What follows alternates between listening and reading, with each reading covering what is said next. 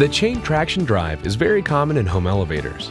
An electric motor and gearbox are used to move the chain to lift and lower the elevator car. Counterweights are used to offset the weight of the cab and load, allowing the system to work more efficiently. The motor and gearbox is located at the top of the rail system. The chain sprockets are attached to an axle driven by the gearbox. One end of the chain is attached to the cab. The other end of the chain is attached to the counterweight. As the sprockets rotate, the cab is raised or lowered. The chain traction elevator does not require a machine room, as the motor and gearbox is located inside the hoistway. This space savings is a welcome benefit in home design.